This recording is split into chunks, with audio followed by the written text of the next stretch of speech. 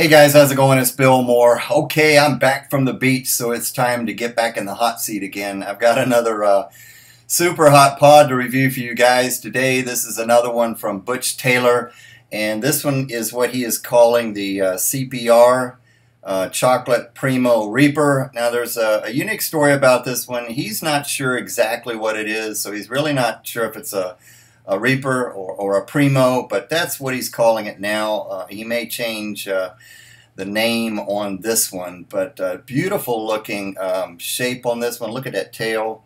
Now here's another one right here that I'll show you. Look at the long tail on that one. Really nice looking dark paws. Now these were sent to me before I went to the beach a week ago, and they took 4 days to get here from Crosby, Mississippi, a couple of days longer than expected, and then I just didn't have time to get to this one before we left for the beach last Saturday. So I just kept these in Ziploc bags, put them in an airtight container, put them in the cold refrigerator, and just brought them out after a week later, and I'm telling you, they are not soft at all, just still in perfect condition. Really good shape. So we're going to get this done, but let me share exactly what Butch Taylor said about this one. He says the CPR is a bit of an oddity. A single plant popped up in the middle of a parsley plant I had grown, so I left it and planted it at the end of a row. When it made pods very late, it shocked me when they looked like reapers or because I guess they looked like reapers or primos but were brown. After checking with several people, I thought it might be a chocolate primo. I had seeds but had 0% germination, but the supplier said all his grew out different and didn't resemble primos or reapers anymore. Judy from Pepper Lover also had a pod which looked like it, but she assured me she hadn't given out any seeds for it. So there I was, still scratching my head. Chocolate primo or reaper? Question mark. Hence the name of CPR. All right, so it's not quite sure what it is, but let's go ahead and cut this open. Now, don't mean to disappoint you guys, but my stomach's just feeling a little bit funny, so maybe it's because I'm nervous, but I'm going to do this small one. Going to eat a whole pod, but it's not going to be the big one this time. Sorry about that. I'm going to save this and use this in little bits and pieces at a time, but we're going to go ahead and get into this one. So here we go. Let's cut her open and show you the insides.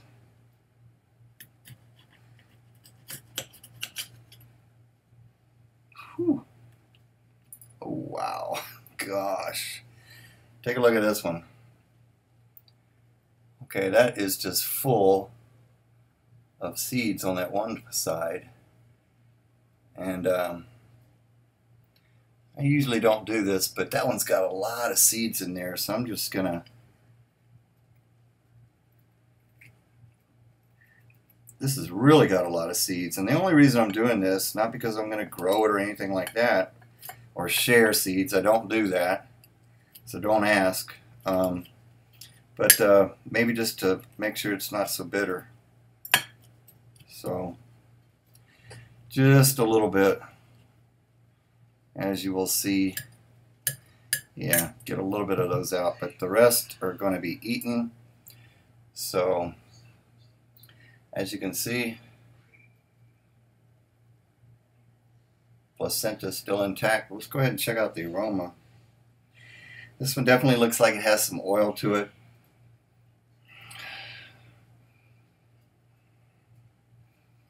Whew, man, this one definitely smells hot.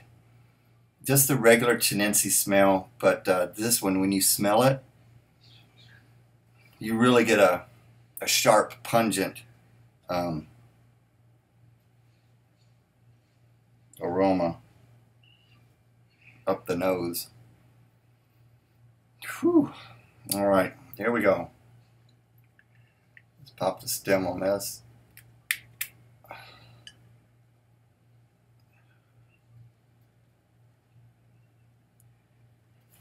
Show you. Got both halves here. Here we go.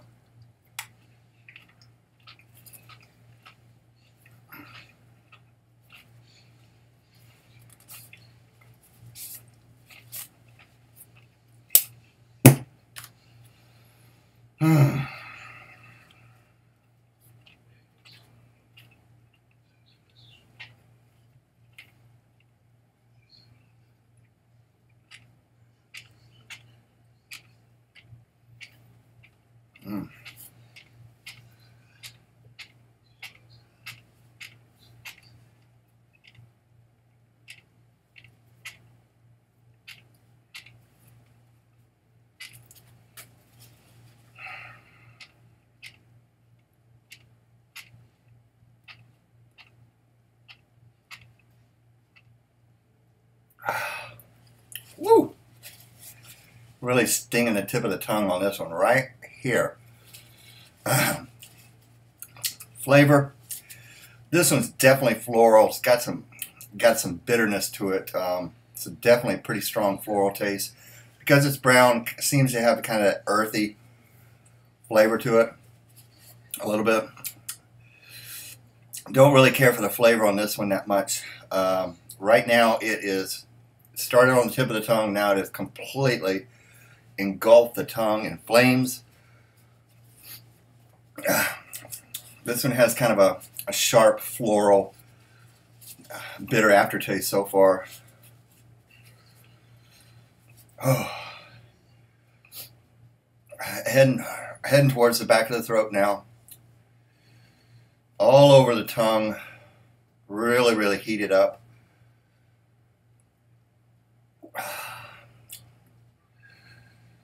Whew. Very, very hot.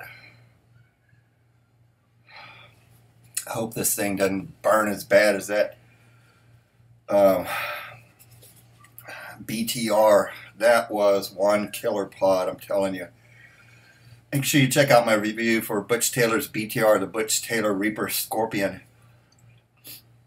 That thing really took me for a ride. This one's got a real solid hot burn on it. Dragon's breath. So far, not attacking the back of the throat that bad. A good solid all over tongue burn, mouth burn. But so far bearable. As you can see, the more I talk a little bit, I try to be as honest as I can and just react. I don't exaggerate, but I just try to really show you what it's like. Go as long as I can. This one gives you that numbing feeling in the mouth.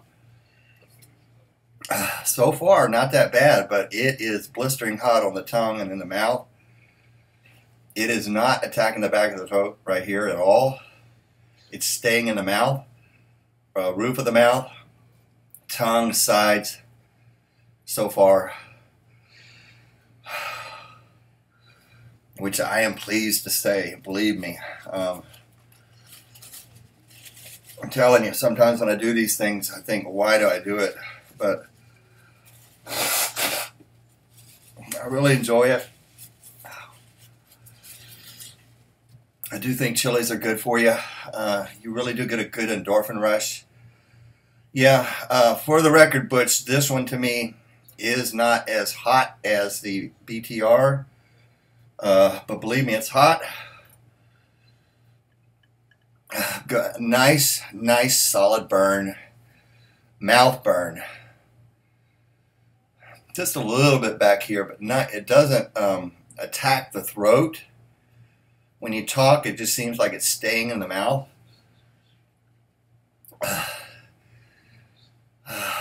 So, flavor, very, very floral, very strong chocolate pod, brown pod type flavor, which seems to be a little bit more earthy. Kind of more of a richness to it. But really not that bad of a flavor. It's not nasty at all, but just a little bit strong and floral. Doesn't seem sweet. Nothing compared to the chocolate brain strain, which I think is my favorite super hot brown or chocolate pod for heat and for flavor. Judy's version of that chocolate brain strain is incredible. But yeah, make sure I get it all down.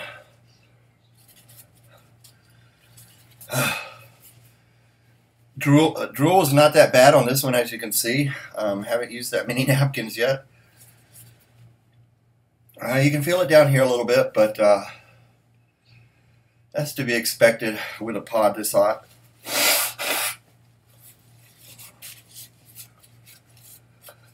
But I'm pleased to say it's not killer heat. I mean, you know, like the BTR. Starting to come down now a little bit. It's already peaked. Pretty good endorphin rush. But as you can tell how I'm acting, you know, this one's not at the level as that, like that BTR was at all.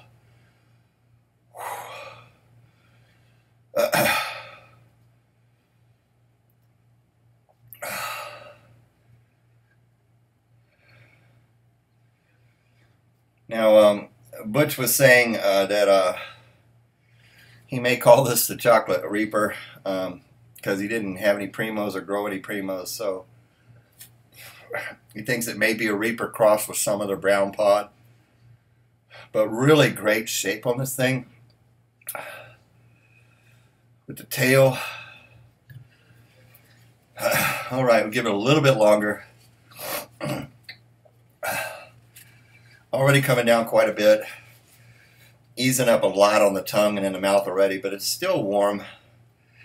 This one, once again, did not attack the back of the throat at all.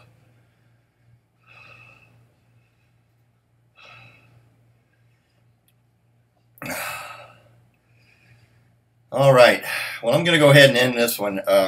Hot, but not super, super crazy hot. Whew. I do not think this one's going to make me ill. But if you want to see me really suffer and you want to see me eat, I'm telling you, probably the hottest pot I've ever eaten. Check out my review from last week of Butch Taylor's BTR. That thing is blistering hot. It had me cramping within 20 minutes after finishing the review, and that was on a full stomach. You know, sometimes, you know, eating whole pods like this is really going to affect you, but most of the time, of all the hot pods that I've eaten over the last 2 years, that usually does not happen. But very rarely, on occasion, sometimes a pod just does not want to stay in your stomach. And so that one had me throwing up. It had me cramping, like I said, within 20 minutes after finishing the review. A lot of times with these super hots, even if you've prepared, you've eaten it on a full stomach, I've had pods wake me up. Usually I'll review around 6 o'clock in the evening, 6:30 in the evening after I've eaten a meal. I've had pods wake me up at 2 o'clock in the morning with severe cramps. Very rarely, but it has happened before, so you just don't know what to expect. It's not the mouth burn. I tell people this. It's not the mouth burn that bothers me. It is the fear of cramps. But this one's got a real enjoyable burn on it. It ramped up there pretty good for a while, as you can see, but I've talked a lot on this one, so this one's got a great burn, very manageable burn. But once again, that was the CPR, the chocolate, what Butch Taylor's calling the Chocolate Primo Reaper. Not sure exactly what it is, but that's what he's calling it now. Check him out. Give him a like on Facebook. Sure you know who he is. But Butch, thank you very much for sending that one. I do appreciate it. Everybody, thanks for watching, and until the next time, you know what to do. Enjoy the burn. We'll see you guys later.